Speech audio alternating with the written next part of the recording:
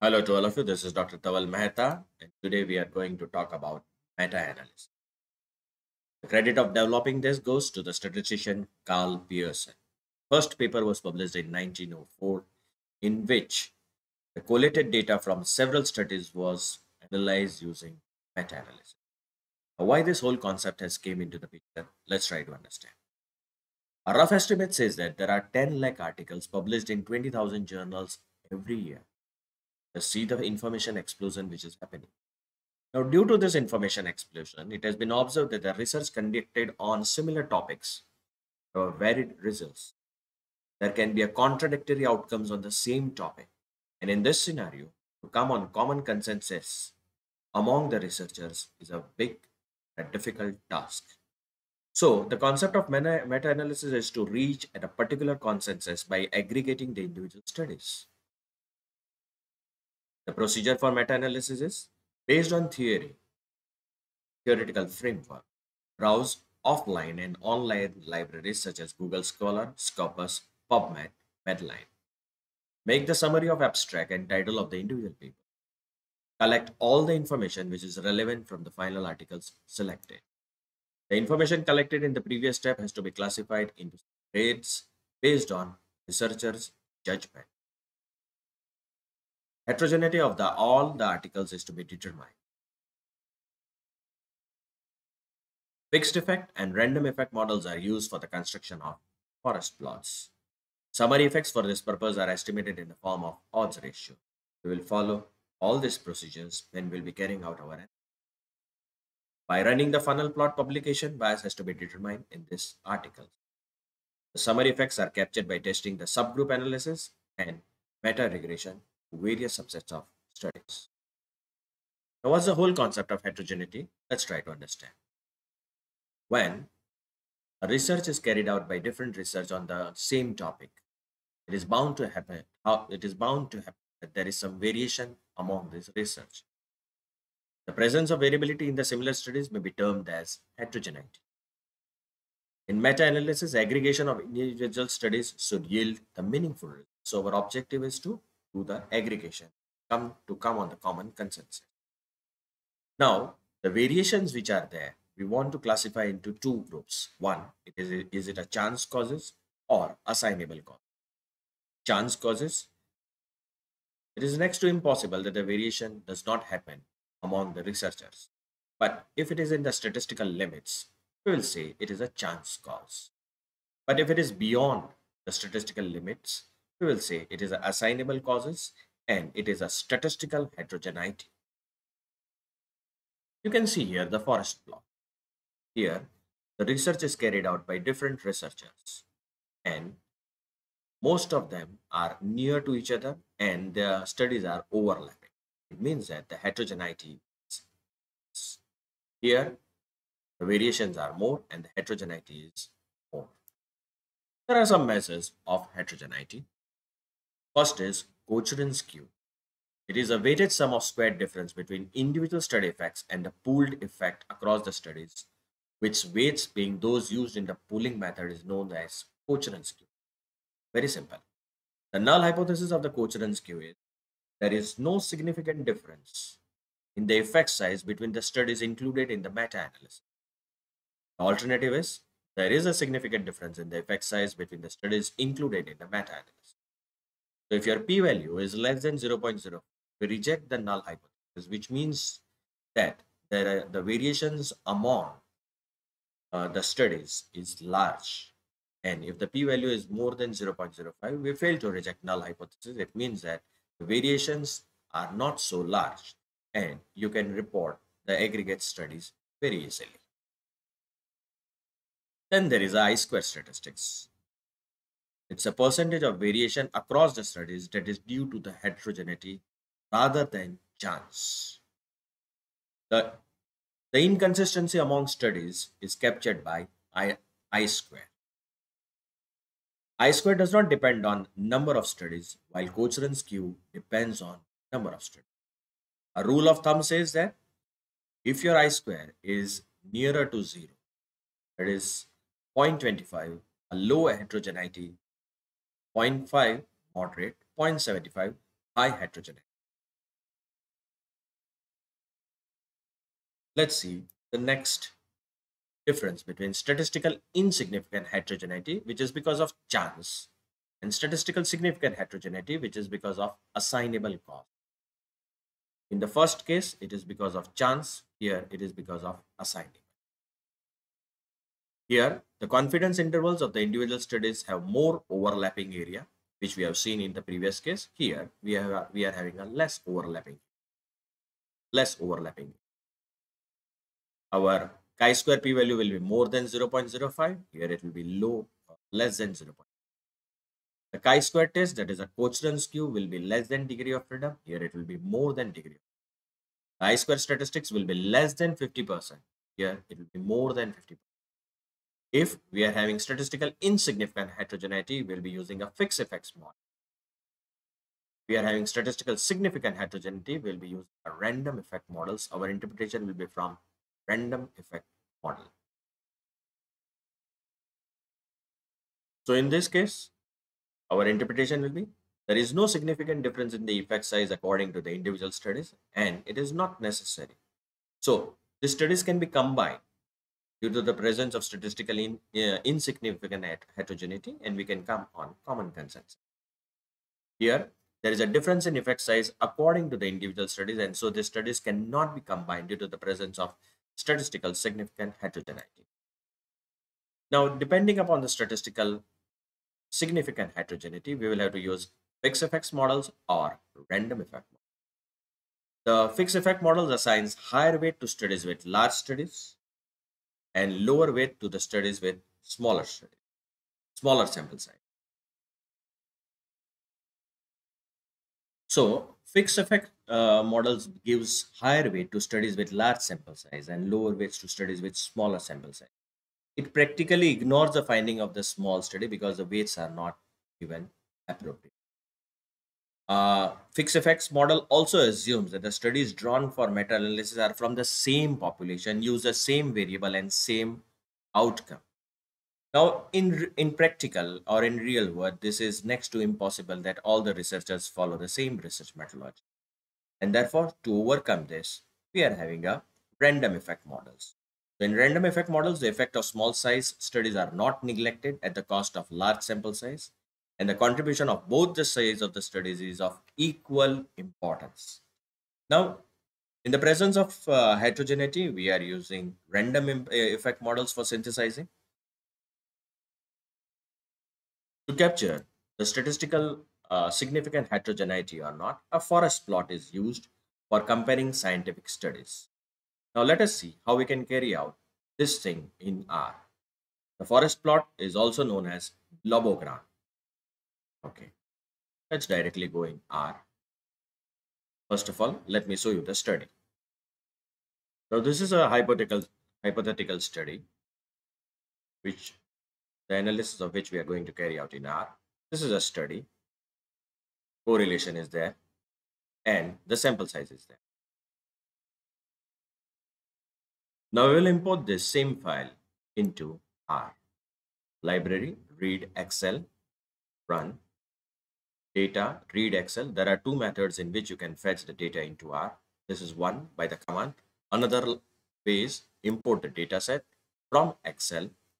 I'll browse the file which is there, and I can also import it from there. Run, attach the data. You can see now the data is imported, or it is now in the environment of R. For meta-analysis, you will have to activate the library, that is meta. Run.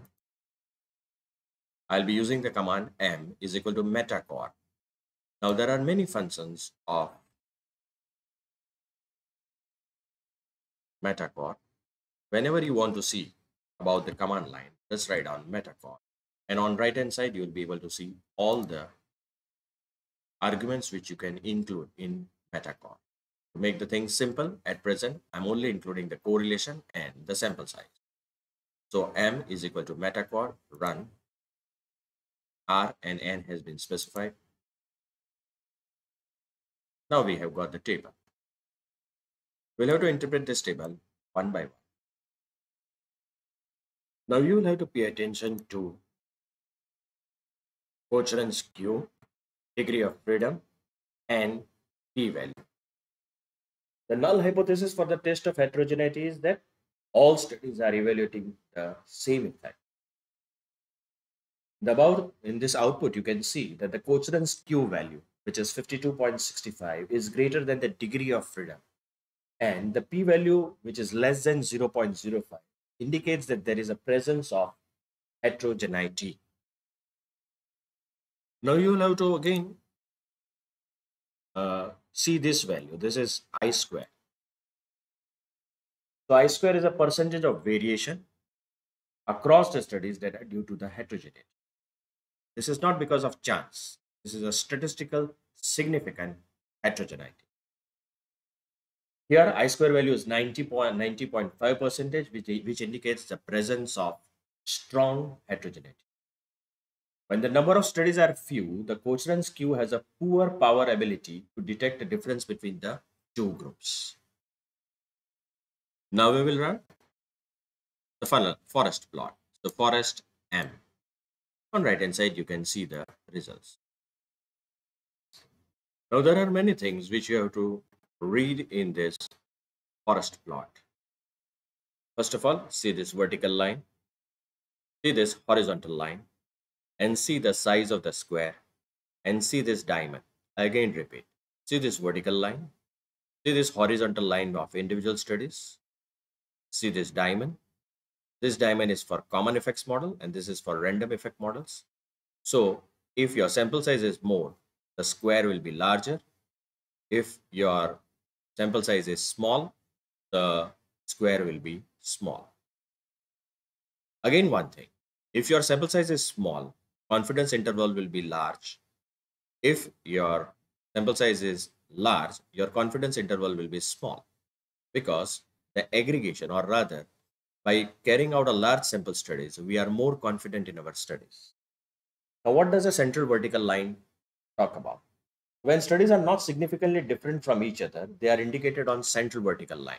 It means that if your diamond is nearer to this central vertical line, or this diamond is dissected by the central vertical line, this means that there is no, you can say, statistical significant heterogeneity in the model, and therefore you can, it is not necessary to report, or rather you can club the results. That is possible. The horizontal line represents each individual studies, and the width of the line indicates the 95% confidence interval. This one. The square box in the forest plot represents the effect estimate of each study. At the bottom is a diamond, which is the aggregation of all the studies.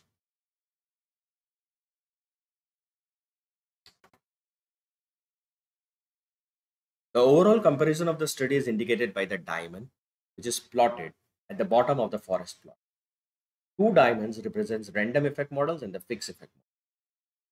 These diamonds do not have 95% confidence interval line, but instead their edges, see, you can see the edges, their edges represents the confidence interval. So in the above study, the central vertical line does not intersect the edges of the diamond, and the p-value is less than 5% level of significance. So this p-value less than 5% level of significance. Moreover, the statistical significant heterogeneity is there, which means that the significant difference exists in between these groups. In meta-analysis, there is one more concept which we have to understand, that is a publication bias. It was given by Theodore Sterling in 1959. According to him, the chances of successful research being published are more in comparison to unsuccessful. It has also been observed that positive findings being published, that is the findings which are positive, are more in comparison to the negative findings. For instance, once a research result is established by a stalwart or a very renowned academician, all others try to align their research in the same direction. The studies published in peer-reviewed journals are likely to report statistically significant results. Just for simplicity, I'll tell you one thing. If the p-value is less than 0.05, the chances of publishing this research is more. But if your p-value is more than 0.05, you did not got significant result among the variables, then chances of such research being published are less. So the inconclusive research, if we are having, then its chances of publication are very less. This phenomena is known as publication bias. Publication bias gives false conclusions resulting from a type 1 error. It has been observed that if more and more such type of publication happens, the original knowledge gets contaminated. How many types of biases are there? The first biases are publication bias, second is a location bias, language bias, citation bias, multiple publication bias.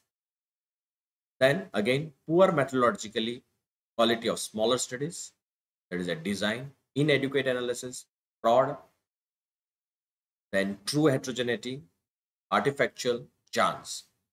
So this is given by Danny Jacob. The source is Methodological Framework for Evaluation and Prevention of Publication Bias in Surgical Studies. Now let us see how we can carry out this analysis in R. So I'll run funnel M.